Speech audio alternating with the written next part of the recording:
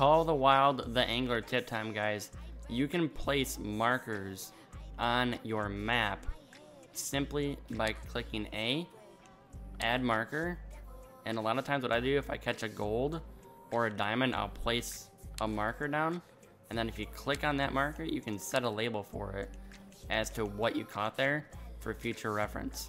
This can be super useful when you're trying to remember where to fish for certain species. For example, a gold sauger was caught here, so I marked it.